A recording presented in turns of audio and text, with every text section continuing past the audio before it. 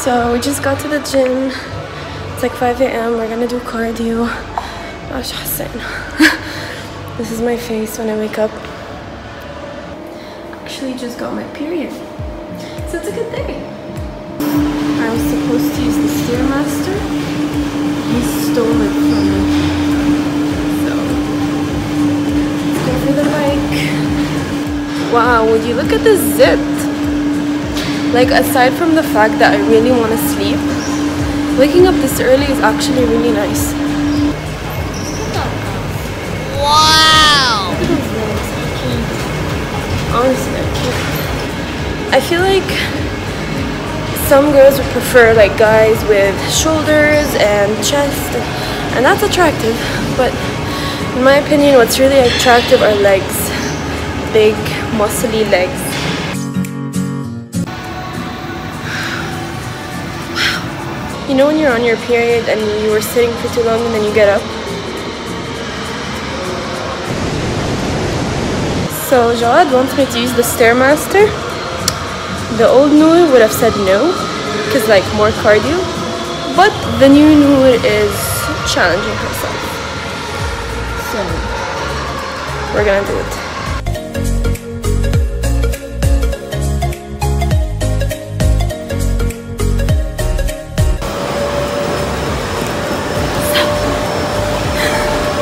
He's making me do 5 more minutes of elliptical because I only did 5 minutes on the stairs.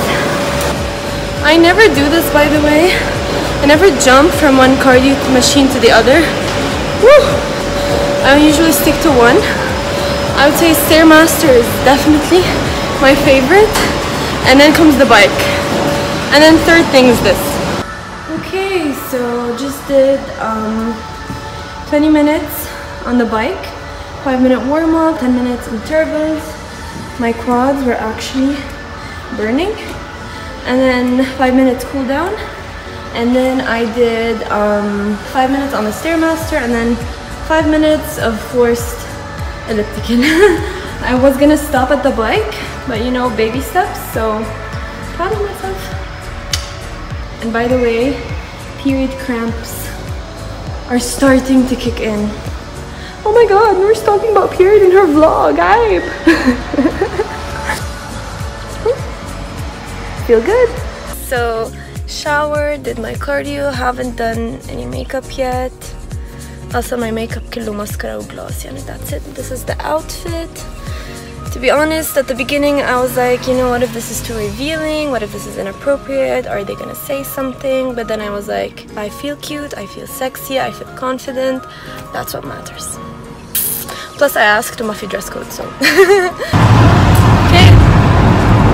We are ready!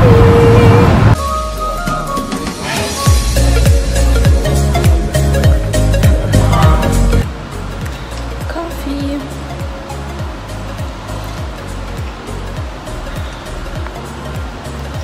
Latif.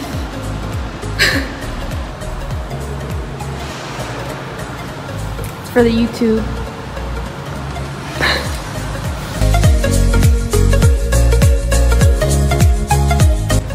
Just finished. How was my speech? It was amazing. Oh. Now we're gonna go get some food because we are hungry, starving. I am so bloated and in pain and I don't feel like working out, but I'm gonna try. Who the fuck cares? Shut up! I care. The people who are watching this care. The women care. They understand the pain. You don't. So as usual, I start off my workouts always with a warm-up and some mobility work. I can't tell you how much of a difference they make. Here I am doing the cat camel, also known as the cat cow. It's great for mobilizing your spine. And then I moved on to doing some shoulder rotations. It's upper body day, so it's very important that I warm up my shoulders really well in all of the ranges of motion. Also, this is something that I really love doing. It could be a bit uncomfortable if you haven't done it before. So the more you widen your grip, the easier it gets, and the more you narrow your grip, the harder it gets. It actually allows you to feel your shoulders. I would say it's good for activating as well. And don't mind the bird, it's my mom's. Then I moved on to doing something similar to a shoulder press in front of your head and then behind your head, but I would never do it weighted behind my head. I just think it's not good for you. Then I moved on to doing this. So this exercise, it's kind of like a half Superman, I would say, but using a barbell or a stick, and you pass it over your head. This is good for me because I tend to have a winging scapula.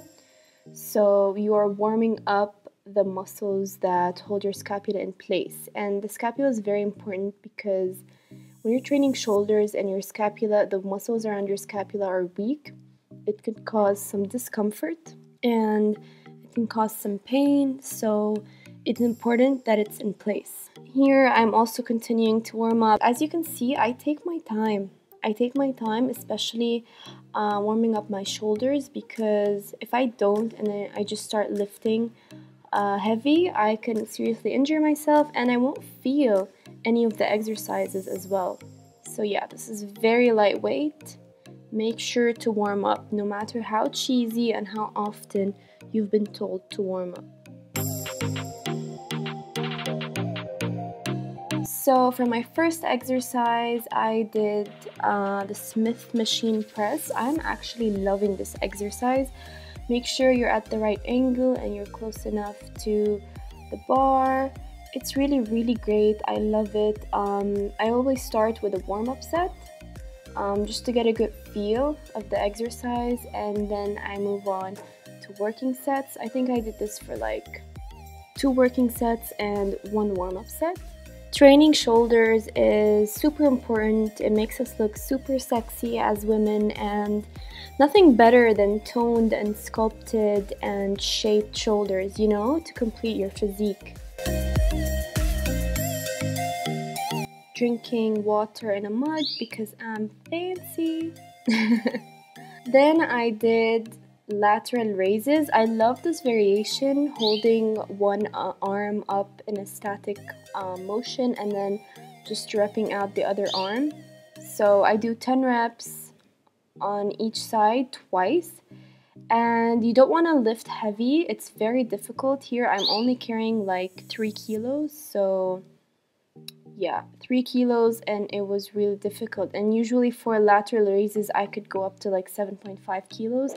But seriously, when you try this, you'll know what I mean. I'm also wearing my brother's t-shirt, by the way. Does anyone find boys' clothes very comfortable? Because I really do. And I actually forgot to get an extra t-shirt, so this is the same t-shirt I wore when I completely sweat my ass off this morning.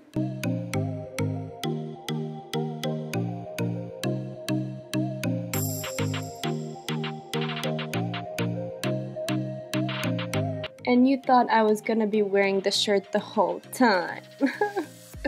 Then I did, this is a back exercise. So I am very uncomfortable doing single arm rows and stuff like that. So instead I prefer things like this. This is a reverse grip pull down, but on an incline bench. And it's really cool. You feel it, like, you get a great feel in your back. I did this for also 2 sets, I think. So now I've changed my workout split. I would do pull, push. This way now I'm doing full upper body day, so I'm training shoulders, back, chest, everything. Here I'm doing a pec deck. I'm holding for 5 seconds when I contract, and I did this for, I think around 12 reps and also 2 sets. It's amazing when you hold, especially. You really, really feel your muscles working. I don't train chest very often because it's, you know, not one of my goals actually, but I do for only to make sure there are no imbalances and to, you know, just not neglect them completely.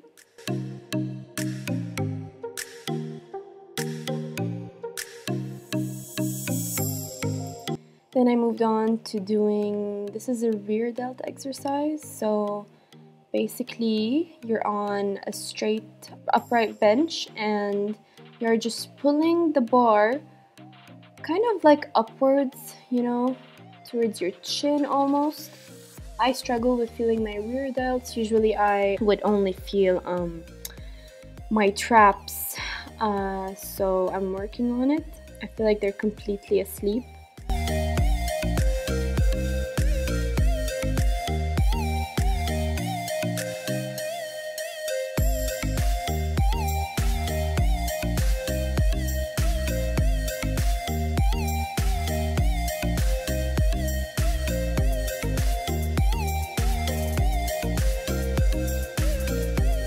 From here, I did dead stop skull crusher. So basically, it's a skull crusher, but you have to like stop at the bottom.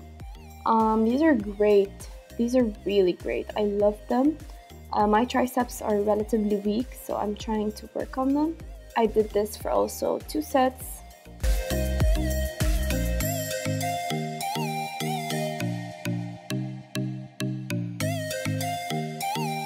The last thing I did were dumbbell bicep curls, but Jawad was too tired to film me, so this was it. Okay guys, so now I'm having my post-workout meal. I have some spaghetti and some chicken and doing some work. I just wanted to reflect a bit on today. I know I've been talking a lot about the speech, and to be honest, it was a big thing for me, even though it wasn't maybe a big thing for you guys who have been following me or seeing my stories, because I love public speaking and I used to do it a lot when I was younger, especially when I was in the MUN program. And for those of you who know about it, you know that it requires public speaking skills, and I was good at it and I won a couple of times, and it was very easy for me to get up and speak in front of like 200 people, 100 people, you know. So today I found that it was harder. My anxiety has gotten worse, and anxiety is not something I talk about a lot, but I've been dealing with some anxiety, and it definitely affects my performance. And because I haven't been practicing speaking, public speaking or giving speeches in a long time, I wasn't as comfortable as I would have been, you know, when I was younger. But overall, I'm proud of myself for doing this, because the whole time I was preparing for the speech, my anxiety was like, no, you're not gonna be able to do it, you're gonna mess up, you're gonna freak out. And I tried my best and I did it, and I feel so proud, I feel so accomplished. So yeah, I guess, you know, the more you practice something, the more you get comfortable at it and good at it, the more it becomes a habit. And so I am really looking forward for, you know, more opportunities like this, so I can get back into my thing. I love speaking in front of an audience. I love being in front of an audience. I love attention. Like, I love it when I have something to deliver or something to show. So I'm hoping I can get to do that again. And once again, anyone from Inspire Academy fam, if you're watching this, thank you again for this opportunity. It really made my day, and it is something to remember. So quick advice for you: if you're dealing with anxiety, or if you want to do something but it's scaring you to death and it's making you very nervous, this is your sign that you should go and do it, okay? Fear is something that we have to live with, but panic is not. And you can always find ways to not panic as much and to remain calm. You can always practice. And so this is your sign. Go get out of your comfort zone. Go do something. Don't wait. Stop postponing. You know, today was very scary, but I felt even though I was nervous, I felt so confident and I felt so happy and I felt so alive. When you do things that scare you, that's when you make the best out of life and the best memories ever. Thank you for watching this video and thank you for all of your support. I really appreciate it. If you like this video, please give it a like and subscribe.